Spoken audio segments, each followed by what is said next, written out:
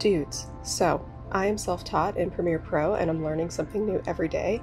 I was really struggling with how to copy all of the tracks and audio and video tracks from one project into another, and I just discovered this today and is like a life changer. Okay, so this is my new project. It's blank. I want to copy and paste some things from another project. If you're like me and you knew you had more than one project open but you couldn't tell where you were because it's not super obvious in Premiere Pro, there's not like two different windows. Apparently, if you go down here, you can actually switch back and forth between your two recordings.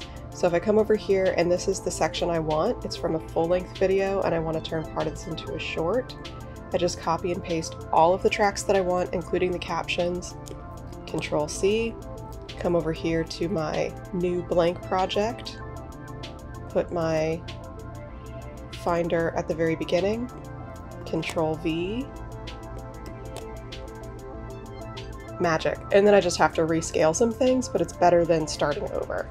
So maybe you knew this already, maybe you didn't, but I thought it was exciting and a time saver, so hopefully you're able to use it as well.